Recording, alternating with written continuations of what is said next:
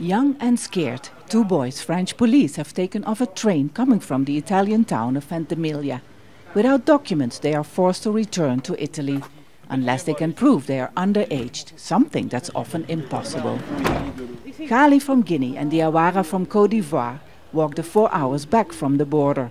After escaping economic hardship in their own countries, then racist violence while transiting in Tunisia, they survived a hazardous boat journey across the Mediterranean to Italy. France is my dream country since I was a child.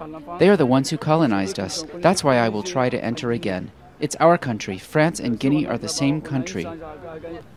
But intense border checks within the Schengen zone have made these attempts difficult and dangerous.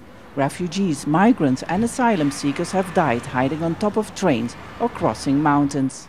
The situation is difficult. We do what we can and what we are asked to do. But whether this is a long-term solution, that's a question for politicians.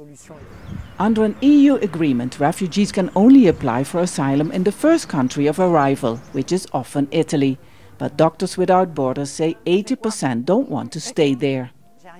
The strict border controls imposed by French authorities have led to a diplomatic row between France and Italy, with France accusing the Italian government of Prime Minister Giorgia Meloni of not being able to stop immigration, and Italy accusing France of letting it deal with the increased numbers of migrants and refugees alone.